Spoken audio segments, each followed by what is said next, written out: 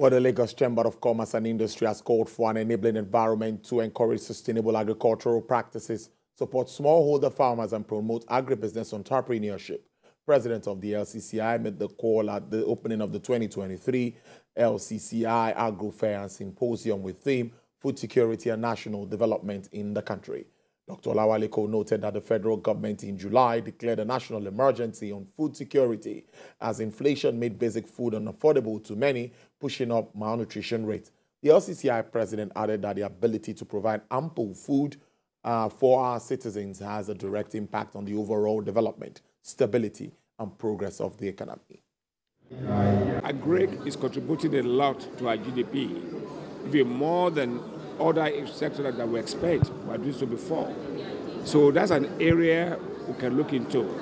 So government policy is very, very important that will make it easier for people to have the right environment for business in the agric world, and also access to funds. That's very, very important. Also, very easy to get land and their titles. These are things that government are in control of. And government, of course, is in control of most things. The enabling environment is from government.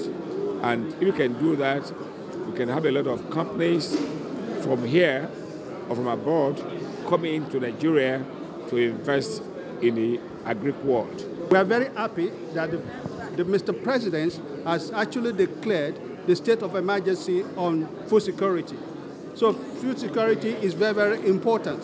But one very important thing that we really need to take care of, which government and the private sector need to take care of, is the issue of Cameroon Dam, which is becoming very worrisome, that year in, year out, that we always, our heart always permutates that, oh, dam is coming, flood is coming.